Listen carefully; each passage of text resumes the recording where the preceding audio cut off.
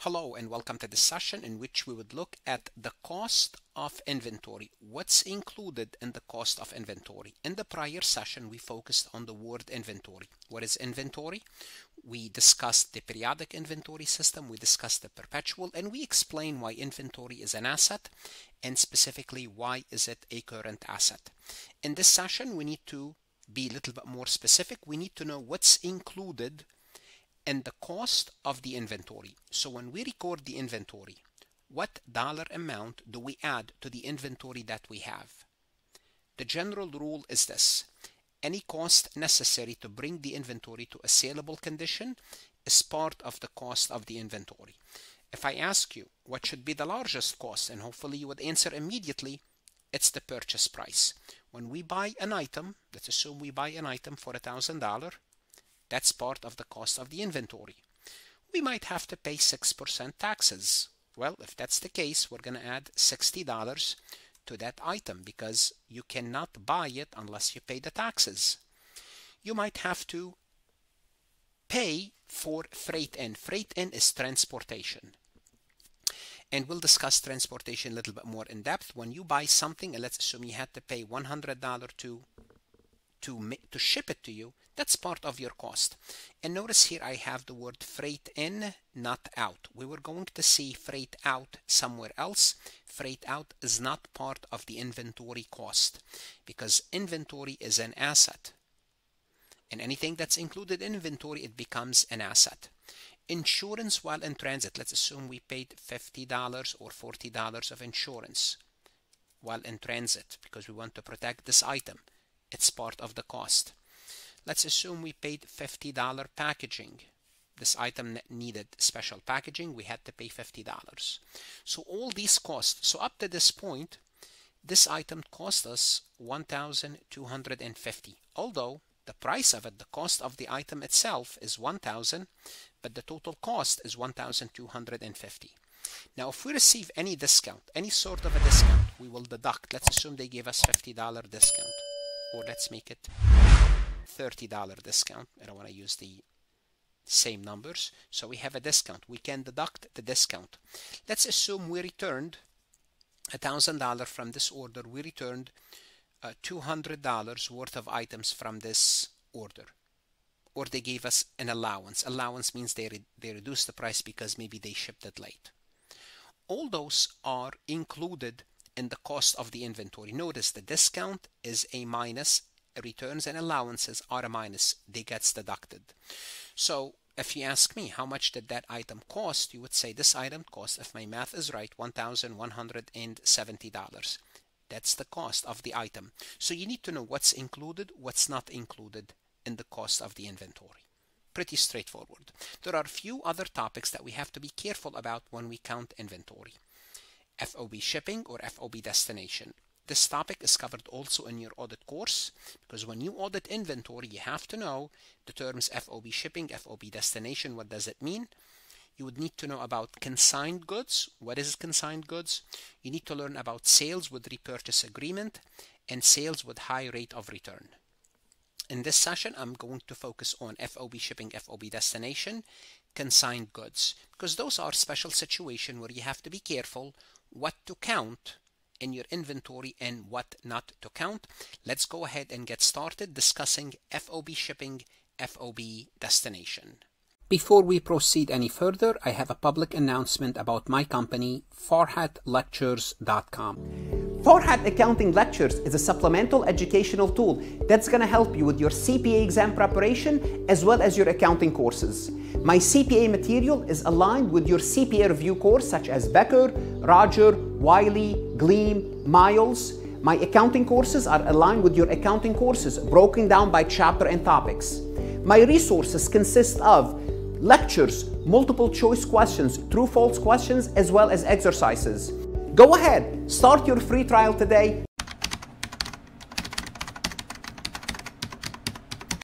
So for FOB shipping, FOB destination, the question becomes, when you purchase something and it's in shipment, whose inventory is it? Sometimes you might purchase something, it may take you a week, weeks, a month, maybe 6 months for that item to arrive.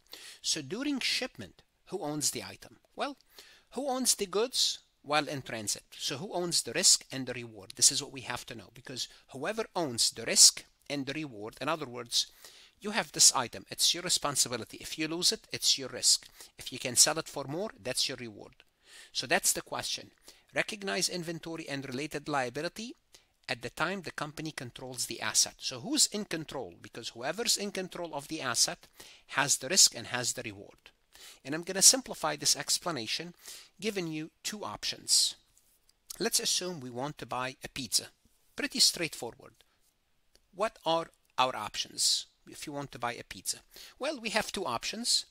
We can order a pizza, and we have two options. Option one is to drive the car, our own car, to the pizzeria and pick the pizza ourselves, or hire someone to pick it on our behalf. Simply put, we paid for the shipment, or we drove our own vehicle. Or what else can we do? We can ask the pizzeria to deliver. So this is option two, and option one is for us either to drive our own vehicle, the company vehicle, or hire someone, but we are hiring that individual. Basically, it's our car. So we can either go and pick it up ourselves, or pay someone to pick it up for us, or we tell the pizzeria, you deliver it. Once you deliver it, if you deliver it to me, I will pay you. Now, let's put some terms on this. FOB shipping. The risk of loss is with the buyer. So option one is we have it FOB shipping. FOB shipping means what? It means we drove or we hired someone. It's our shipment. So as soon as we pick up that pizza from the pizza store, as soon as we open the door and step outside that store, it's our pizza. It may take us 2 hours, 3 hours, or a full day to deliver it. Regardless, the product becomes, if it's FOB shipping, the risk and reward lies with the buyer. That's FOB shipping. So the risk of the loss lies with the buyer. So the title passes as soon as you leave the pizzeria. It's your pizzeria. You can go outside. You can sell it for more than when you bought it for. You may slip and fall and lose it. You have both the risk and the reward. The other option is to buy it FOB Destination. FOB Destination is option two. Option two, you tell the pizzeria, you use your own vehicle, you use your own driver. I'm not responsible for anything. I'll pay you for the pizza when you deliver it. So the risk of the loss is with the seller. So if the individual driving this vehicle got into an accident and the pizzeria could not make it, you have no loss because it's their pizza. So the title passes to the buyer when the pizza is delivered. Now I gave you this simplified short example, buying pizza, which is the time from delivery, from manufacturers, from the person that's selling to the person that's buying. It's very short. But the same concept applies if you are buying something from China and shipping it in a boat, in a plane. It may take a few days, few weeks. The concept is the same.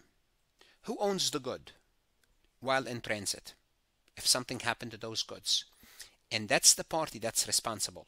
Now, FOB shipping, FOB destination. Now we simplify things because you can also transfer the risk and the real world to the shipper. But that's, again, who's transferring the risk to the shipper?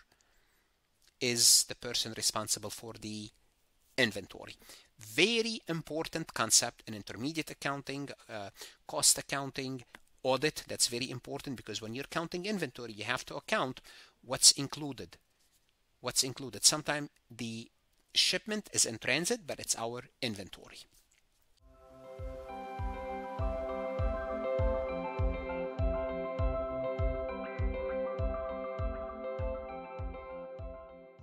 Now let's take a look at this multiple choice question from farhatlectures.com. Which of the following shipment terms are goods in transit at the balance sheet date reported at the inventory of the buyer? So when we have goods that we purchased. Under what circumstances that inventory is recorded on the buyer's balance sheet while it's in transit? So we have the buyer here, purchase, and we have the seller. The buyer purchased something, but that goods is in transit. It did not make it all the way to the buyer. When do we include the goods as part of the buyer? Is it FOB Destination, FOB Shipping, FOB Destination and Shipping? It has to be one, none of the above. Now, one of the above is correct. Under FOB Shipping Point, the buyer takes ownership while in transit. FOB Shipping Point, it means the buyer is responsible for the goods.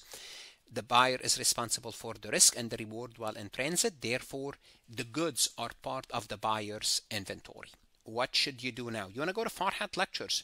Look at additional resources, multiple choice, true, false, exercises, lectures, any resources you can find to help you understand this concept better. The best investment you can make is invest in yourself. Good luck, study hard, and of course, stay safe.